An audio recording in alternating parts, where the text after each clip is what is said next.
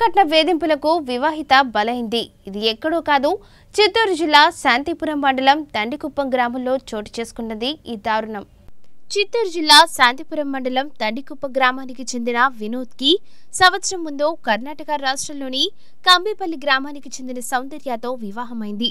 నెల రోజులు సఖ్యంగా జరిగిన వీరి కాపురం తరువాత వరకట్నపు వేధింపులు మొదలయ్యాయి. తరచూ ఇదే విషయంపై భార్యాభర్తల మధ్య గొడవలు జరిగేవి. భర్తతో పాటు మామ కూడా కట్నం కోసం వేధించడంతో అనేక సార్లు పోలీసులకు ఫిర్యాదు చేసింది సౌందర్య.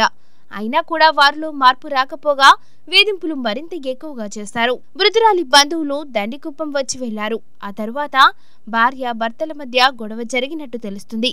ఈ క్రమంలో సౌందర్య చనిపోయిందని వినోద్ మృతురాలి బంధువులకు సమాచారం అందించాడు. దీంతో ఒక్కగానొక్క కూతుర్ని అల్లారు ముద్దుగా పెంచుకుని సంతోషంగా ఉండాలని కోరినా కట్నం ఇచ్చి పెళ్లి చేశామని, మరింత కట్నం కావాలని తరచూ వేధింపులకు గురిచేసి భర్త మామ ఇద్దరూ కలిసి తమ బిడ్డను చంపేశారని బంధువులు బోరున విలపించారు.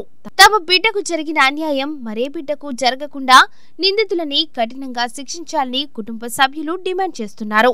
విషయం తెలుసుకున్న పోలీసులు కేసు నమోదు చేసుకుని దర్యాప్తు చేస్తున్నారు. బిడ్డ బాగానే ఉంది సార్. నన్ను వాళ్ళ పిన్న చెప్పేసి కొంచెం బిడ్డ బాగుంది. నా పాడికి రాత్రిలోనే కొట్టి చంపేన్నారు సార్.